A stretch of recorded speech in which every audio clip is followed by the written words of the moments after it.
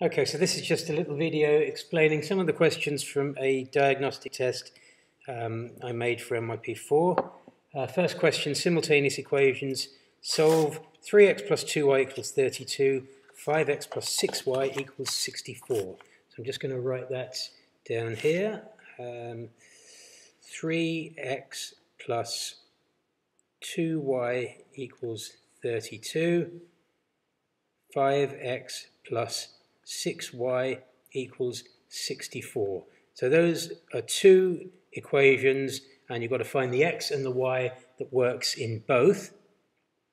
And you do that by elimination, by multiplying up the equations to make the x or the y the same. So I'm going to try and make the x's the same, for example. Could make the y's the same, but I'm going to make the x's the same. So 3 and 5 both go into 15. So I'm going to try and multiply both equations up so that they've got a 15x in them. Okay, so to get from a 3x to a 15x, I'm going to have to multiply everything by 5. So everything in equation 1 is going to be multiplied by 5, so that I get 3x times 5 makes 15x, 2y times 5 makes 10y, and 32 times 5 makes 160. Then I want to make everything in the second equation multiplied up so that it's got a 15x in it. So at the moment it's got a 5x in it. I want to turn that into a 15x. So I'm going to multiply everything in equation 2 by 3 so that I get a 15x in it. So 5x times 3 gives me the 15x.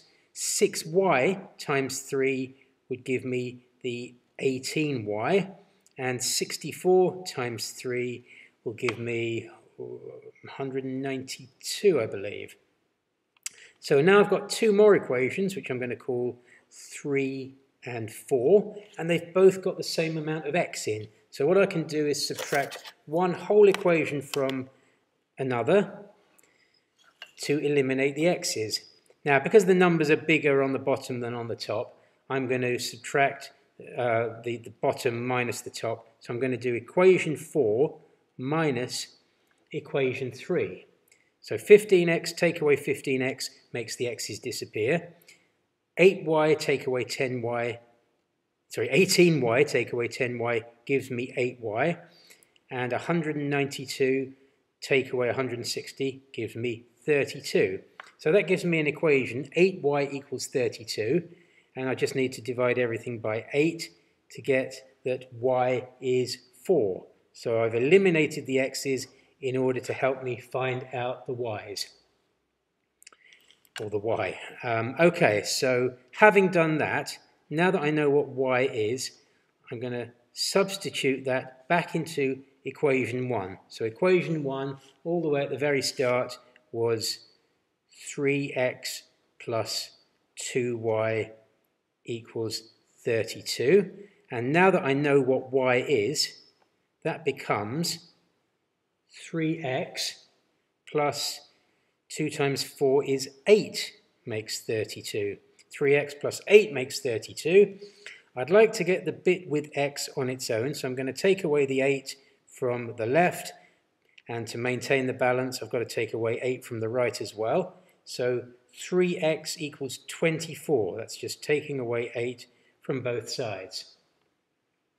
Okay, 3x is 4. I want to know what just a single x is, so I divide everything by 3 and get x is equal to 8. So x is equal to 8 is the answer to that one. And then what I like to do is just check it in the other equation, equation 2. So my original equation 2 back at the start was 5x plus 6y equals 64. 5x plus 6y equals 64. Now that I know that x is 8 and y is 4, I can substitute those values in. So that becomes 5 times 8 is 40, 6 times 4 is 24, 40 plus 24 equals 64, which is correct. So it all works out and we know we've got it right. Okay, question 2 on the simultaneous equations. was just a little bit harder because it had some decimals and negatives in.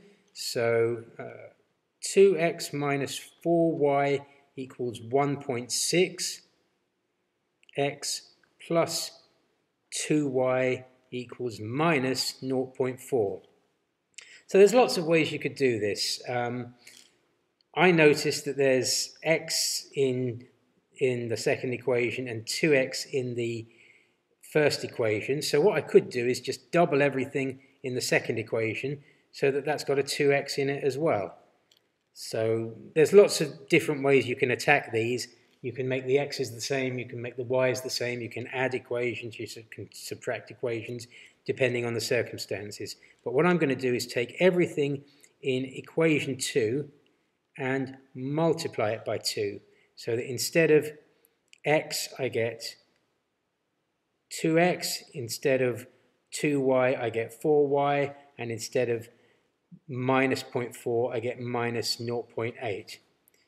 I'm also going to write just above it to remind myself the original equation of the original first equation, 2x minus 4y equals 1.6. So that's my pair of equations. I've left the first one completely alone, but I've just doubled everything in the second equation. And I'll call those equation 3 and equation 4, even though 3 and 1 are just the same. Okay, so there's a couple of ways I can attack this now. I can notice that they've both got 2x in them and just do everything in equation 3, take away everything in equation 4, or the other way around, 4 minus 3, equation 4 minus equation 3. Another thing I've noticed is I've got a 4y in one of the equations and a minus 4y in the other equation. So it might be easier in this case to just add the two equations together, add equation 3 and equation 4, so that I get 2x plus 2x equals 4x, minus 4y, add 4y, just disappears when I add them together, and minus 1.6 add minus 0.8 gives me plus 0.8. I prefer to do it that way in this particular case because subtracting equations from each other, you start to get minus minuses, and you can get a bit lost in all the minuses. But anyway, 4x equals 0.8, divide everything, so we've eliminated the y's, divide everything by 4, and you get x equals 0.2. So that's the answer for x, 0.2. And then I'm going to substitute that back into equation 1 all the way from the very start. So equation 1 was 2x minus 4y equals 1.6. I now know that x is 0.2, so that becomes 2 times 0.2 is 0.4. 0.4 minus 4y equals 1.6. I'd like to get the bit with the y on its own, so I'll take away the 0.4 from each side. Then I'll just be left with minus 4y equals 1.2. Then I just want to know what y is, so I'm going to divide everything by minus 4. So 1.2, check it on the calculator if you like, 1.2 divided by minus 4 is minus 3/10, which is the same as minus 0.3. So y equals minus 0.3. Okay, well those are slightly weird answers. I'm just going to check them in equation 2. So equation 2 was x plus 2y equals minus 0.4. I now know that x is 0.2. I know that x is minus 0.3, so that y is minus 0.3, so 2y will be minus 0.6 equals minus 0.4. So I've got 0.2 plus minus, which is the same as minus, 0.2 minus 0.6 equals minus 0.4, which is correct, so it works. So that wasn't any different in structure from the easier first example. It's just that the numbers were a bit trickier with decimals and negatives going on.